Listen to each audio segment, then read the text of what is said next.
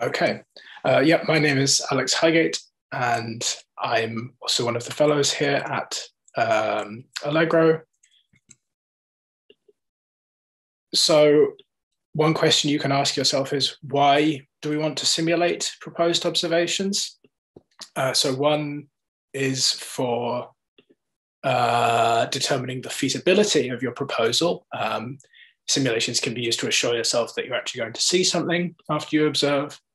It allows you to easily investigate a number of different observing configurations and compare what output you might get from the telescope. And can also contribute to improving your proposal quality. If you can include simulations of your proposal, it goes a long way to justifying to the TAC the feasibility of your observations. So what do you need to simulate some observations? The first things that you need are basic source properties. So you need to have a measurement or an estimate of the flux of the source and know its sky position. And these obviously just stay the same. The source is what it is. You need a source model. So this is some reasonable approximation of the source's flux distribution. And this could be an image of the source in a different band, for example, at the resolution or exceeding the resolution that you're at, that you want to get out to with your observations. Or it could be some simulated model that you've chosen appropriately. And then you need to know something about your observing setup. So what desired resolution do you need? What is your observing frequency? So for example, what's the center of your line? And then the desired sensitivity that you want. And these will be driven obviously by your science case. Then you can enter these into the observing tool, and this will give you the observing time that you'll require and the atmospheric precipitable water vapor. And obviously you can use your simulations to inform these and iterate on these values until you get to some values that you're happy with. So there are three different options for simulating observations. These are the observation support tool, which is a website interface, ALMA, which is one single CASA task that takes the whole process end to end. And then the third option, which is observe and analyze, which are two CASA tasks. And so these go in order of most control and also inversely greater ease of use. So the website is in general the easiest to use, but gives you the least amount of control. Whereas for full control, you can use observe and analyze, but these are going to require more effort on your behalf to simulate. So the first tool I'm going to look at is the observation support tool. As I said, it's a web tool, and here's the website where you can find it. It has the advantage that it's easy to use, has minimal computing requirements from your behalf. Any computer with a web browser can use it. It's even supposedly works on a tablet or a phone, but I've never tried it myself. Obviously, it does require internet access, and you're reliant on the website's availability. So if it goes down, you can't simulate. And there's a queue. So obviously, if you have your own computer and you're simulating, you can use the resources you wish. But here, there's one computer that's one computing service that's being used by everyone, and so you need to wait. And this is something to bear in mind as you come closer to the proposal deadline, is that more and more people may be using it. So the earlier you get in with your requests, the better it will be. So now I'm just going to stop sharing and switch to the website. And I can show you how simple it is to submit a request.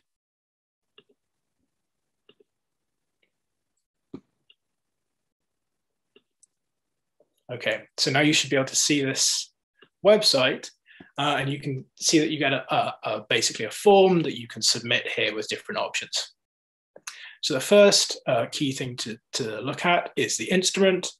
You can either choose a specific configuration that you're interested in. So say you're interested in configuration 5 and you want to simulate that, or you can just say that you want to use ALMA or the ACA, or ALMA and the ACA, and the tool will select the appropriate configuration for you based on the resolution that you ask for. Now, one useful feature of the observation support tool is that there's a library of example sources, which makes it super easy to get going with simulations. And so you can either choose one of these library of models or upload your own fits image, which will obviously give you better control over your model and will be more appropriate for your particular observation. Then you just need to enter the declination of your source, so where it is in the sky, and the image peak point flux. And so some of these quantities can be a bit confusing. What is image peak or point flux, for example? But there's very good help documentation. So if you go to help here, you can find, for example, the definition of the image peak point flux, and you can see there's an equation here that would let you calculate this from whatever measurement you had of the flux. And then so if you've done this, you just enter it in here. And I should say that in general, there's comprehensive help for all of these different options if you get confused. Then you need to select your observing mode. So here, for example, I want to observe a spectral line, but you could choose continuum. Then you need to know the frequency of your line, and you can choose some appropriate bandwidth. Decide whether you want Stokes parameters.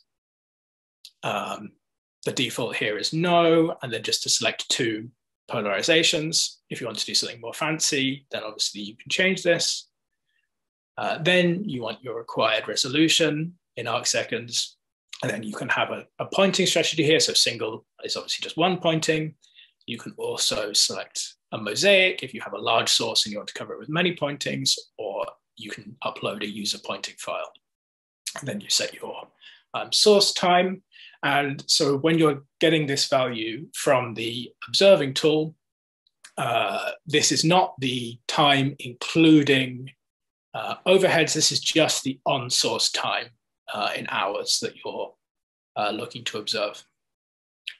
And then you can choose the number of visits. So if you have a very long observation, it's advantageous to you to break it up into a number of visits because you will be observing transits.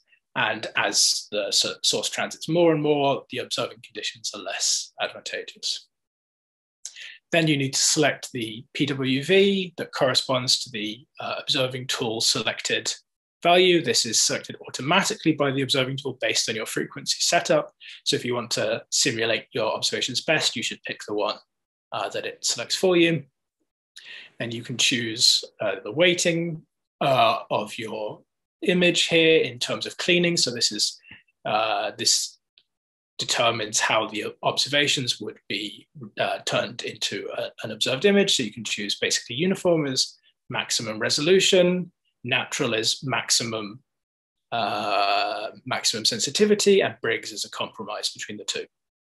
And you can just decide whether you actually want to clean or whether you just want to make an image without cleaning, just to return the dirty image. And then you can choose your output format. So you can choose the FITS file format, which is obviously very convenient and portable, or you can choose the CASA format. Even if you do choose the CASA format, you can export it later to FITS in CASA. Then you must provide your email address because you'll be given information about your simulations there. And then you hit submit and you're done. And then your result will appear at this website and you're told, yeah, so in this case, there are 6 jobs in front of it, and then you need to wait. If I go back to my presentation,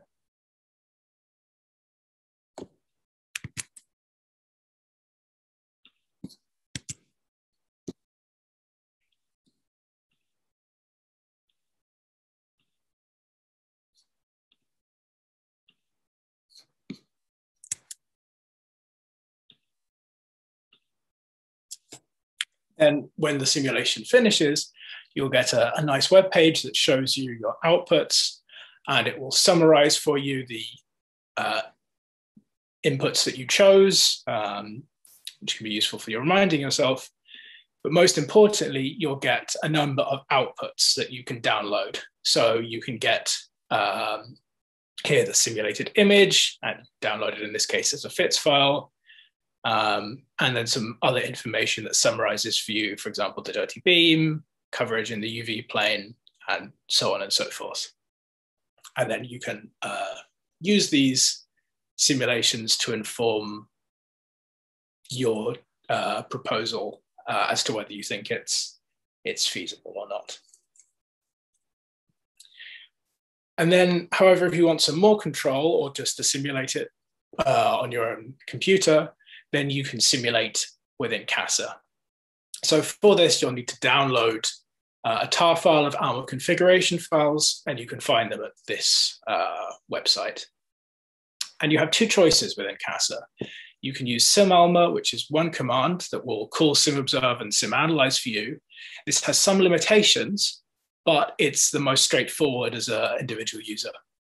And if you want maximum control, you can use SimObserve and SimAnalyze, but it will take a little bit more effort on your behalf to do this.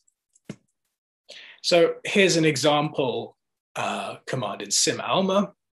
So here I just give a project name. In this case, I provide a model. In this case, it's just a FITS file. And then I can set the brightness of the image here towards the source, using the source brightness if I haven't already scaled my model. And I can change the direction here without needing to edit the FITS file directly. It's also important that you set the center where you're expecting to observe either your line or the center of your continuum bandwidth, because this will make a big difference in terms of how the simulations go, in terms of which band you're observing in. Then you need to set a channel width. So for example, in this case, a sensible channel width for a line may, for example, be 10 megahertz. And then provide it one of these antenna lists or a list of antenna lists that you downloaded from this website. And so in this example, I want to use the cycle 8 configuration, as it were. In general, for our angle, the simplest is just to choose transit. So your source will transit over rather than being at a particular hour angle offset, but you can control this if you want to. Then set a total time of observation, and this again will come out of the observing tool, and this is the on-source time again, and not the time including overheads. Then you select the precipitable water vapor, and this is again comes straight out of the OT when you input your desired spectral setup. And then you can control T-clean. So in this example, I've set 0 clean iterations, but you can choose more. One very important thing to note is that if you don't set dry run equals to false, SimAlma will do a number of calculations and output nothing for you. So if you want to actually simulate, you should always choose dry run equals false. And you get a number of different output files. So some of the key ones here are the measurement set, and this will have the name project.alma the name of your configuration file .ms. And you can use this like a normal measurement set, so you can clean it. For example, if you're not happy with the cleaning parameters that you chose in SimAlma, you could just use tclean to clean it in a different manner. And then you'll get your image, which has a similar name, but .image instead. And this is a CASA image file. And you can easily export this to a FITS file within CASA and then make figures, for example, for your proposal from this. And a number of useful pre-prepared PNG files, which will tell you about your observations. So this will just show you for example, transit and elevation of your observations, the antenna configuration, UV coverage, and your PSF. And then here is a summary of the observations. And so you can see, again, the PSF, you can see your model, the image, and residuals and fidelity that you can use to assess the quality of your observations.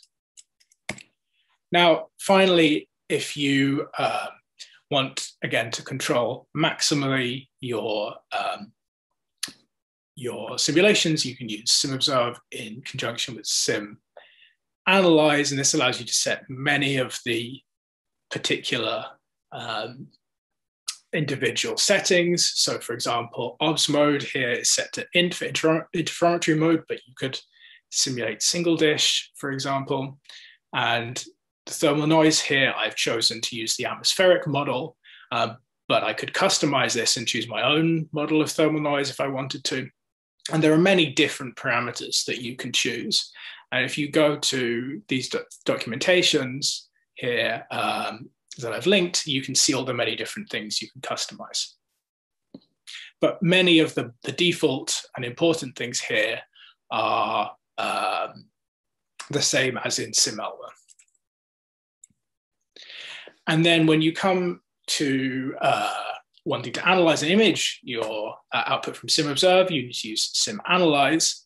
There are a couple of key things to note here, is that the project keyword must be the same one you used in SimObserve, and the visibility project name will be the visibility name here. So the MS file that you're telling SimAnalyze to clean will be the project name plus .alma when you're simulating ALMA, plus the antenna configuration file name plus .ms. So in this example, my project.alma.cycle8.8, so the 8th configuration file from cycle8.ms. And you can again customize lots of different parameters in SimAnalyze. For example, those relating to T-clean, such as the number of iterations and threshold. And again, I've linked here all the different information for you to see these different things you can customize. And then finally, here's a list of different resources if you want to look more into these simulations. So there's the observing support tool and the help pages and the various CASA documentations that I've linked throughout this presentation, as well as a useful CASA guide that will guide you through simulating an example observation in CASA. And I'd finally conclude by saying that Allegro maintains a number of CASA installations on our computers, which can be used for simulations.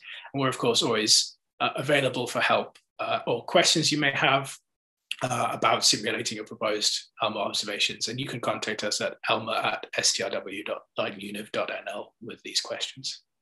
Thank you very much. And I'll now take any questions.